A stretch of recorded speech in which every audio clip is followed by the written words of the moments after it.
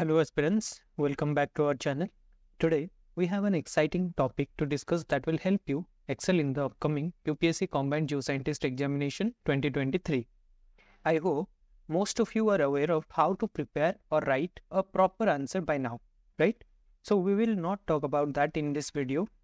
So let's talk about some of the less spoken areas where aspirants often face difficulty, right? So let's get started. One of the challenges we often face in the exams is encountering unexpected questions. But you should not be afraid of it. Here are some of the effective strategies to approach such situations. First thing is very crucial. That is, you need to stay calm and composed. When faced with an unexpected question, it's natural to feel a momentary sense of panic, right? So just take a deep breath, stay calm, and remind yourself that you have prepared well for a wide range of topics by now. Trust in your abilities and approach the question with a clear mind. Now that you are composed, you need to analyze the question. Read the question carefully and identify the key components. Pay attention to keywords and phrases that provide clues about what the question is asking. And then break down the question into smaller parts to better understand these requirements. Also, look for familiar elements.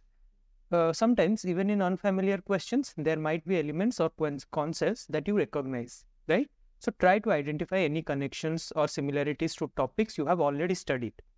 This can provide you with a starting point for your response. Next is to apply your problem-solving skills. Use your problem-solving skills to dissect the question and develop a logical approach.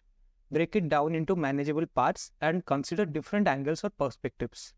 Think critically and apply relevant concepts or principles to formulate your response. Make an educated guess based on the information you already know, right? And in this situation like this, prioritize other questions. If you encounter an unexpected question that is taking up too much time and causing undue stress, it's essential to manage your time wisely. Consider moving on to the next questions and revisiting the unexpected questions later if the time permits. Remember, every question carries equal weight. So it's crucial to maximize your overall score and not stuck on a particular question, right? So let's understand this by taking an example. In the year 2022, there was a question. What is closure temperature of minerals? Discuss its significance in geochronology. This was not explicitly mentioned in any standard books that aspirants often study, right? So first of all, begin by reading the question attentively to understand its requirements and identify the key components. Here, closure temperature and significance in geochronology are the keywords. I know that geochronology relates to dating of geological events, and this involves dating the isotopic system in a particular mineral or a rock, right? Now, when I read closure temperature, it seems to indicate a threshold of temperature. With these two references, I can deduce the introduction of my answer, which is closure temperature refers to the temperature at which a mineral or rock system closes its isotopic core. It signifies the temperature below which no further isotopic exchange or resetting occurs within the system. As you can see, I have just taken the keywords and deduced the introduction using simple language. It is relevant and correct as well. So this is how you logically approach an unfamiliar question. Now we also know isotopic system is unique to each mineral. Hence I can add that as a point to my answer as well.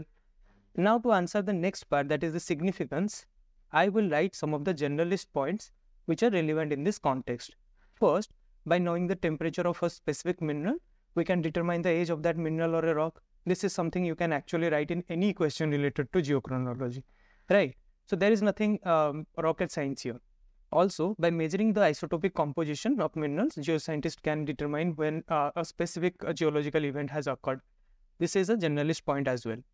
And third, closure temperature aids in understanding the thermal history of rock and minerals. Now to validate my points, I'll give certain examples. As we know, zircon is a high temperature mineral and hence the closure temperature will be also high, which makes it suitable for dating high temperature events like the crystallization of igneous rocks. On the other hand, micas are the low temperature minerals and has a lower closure temperature as well, so making it useful for the dating of low temperature events like cooling of igneous rocks. So by employing these strategies, we can actually effectively answer and approach unexpected questions like the one about the closure temperature of minerals. Understanding the key concepts, defining terms, and providing relevant examples help in constructing a comprehensive and well-structured answer even in the unfamiliar territory, right? You could get a reasonable score even in questions you don't know for sure. Remember that as much as content is important, it is also important to answer all the questions in the paper. That makes the difference. That decides whether you make it to the final list or not.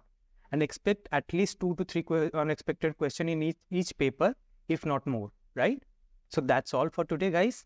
I hope you found this video useful and the tricks that I have mentioned will be helpful in your exam tomorrow. Share this with your friends who are writing Combined Geoscientist mains this year. And remember, you have the power to conquer pressure and achieve greatness.